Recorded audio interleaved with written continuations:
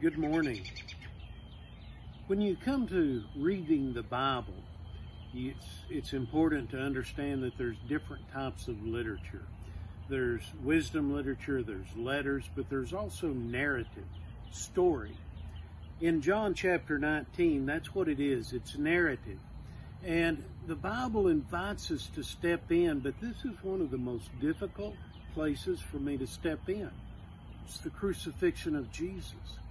It's Him paying the price for my sins. John chapter 19, beginning in verse 14. "Here is your king," Pilate said to the Jews. But they shouted, "Take him away! Take him away! Crucify him!" "Shall I crucify your king?" Pilate asked.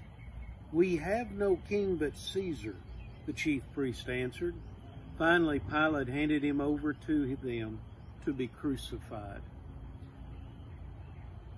A tough place, but a really important question. Who is your king? Who is it that you really serve? Who is it that is most important to you? The Jews were asked and they made a choice.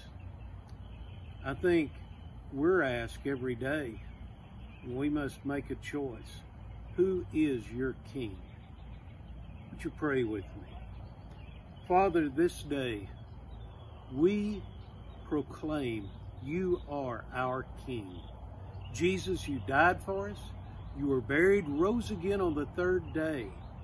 Father, you paid the price for our sins. You are our King. Thank you, Lord, in Jesus' name.